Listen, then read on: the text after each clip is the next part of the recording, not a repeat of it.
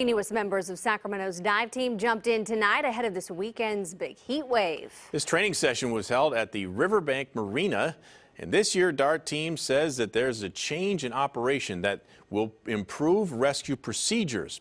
New tonight, CBS 13's Angela Greenwood's in the newsroom to explain all of this for us. Angela? Well, Sam and Adrian, 4 new divers were trained this evening as DART prepares for a busy season on the water. And thanks to a generous donation, the team will now be able to respond more quickly to emergencies. As a heat wave closes in, we're going to do a mock mission. Sacramento's DART team is gearing up and getting in.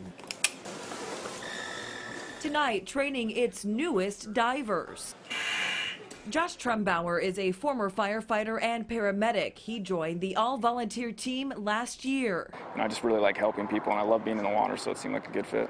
And with 3 days of triple-digit temps set to kick off Friday, many folks will be in the water. The drowning accident rescue team is ready to save lives, and this year it says it will be able to reach floaters and boaters and swimmers more swiftly. It's going to change the dynamic of the way we do business. This slip at the Riverbank Marina was donated to DART to store its equipment. Sea-Doos, water boards, and a rescue boat will be docked here all summer long. Anything we can do to get them on the water to rescues and recoveries faster.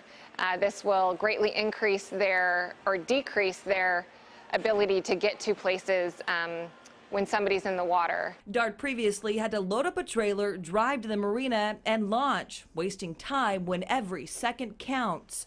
This increased access couldn't come at a better time as DART prepares to take on what's expected to be an exceptionally dangerous season on the water. Having a quick response team prepared to assist in whatever emergency is going on is going to make the community at large safer.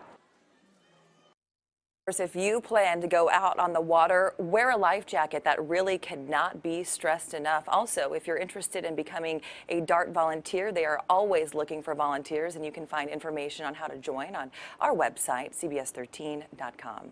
Okay, very good, Angela. Appreciate that.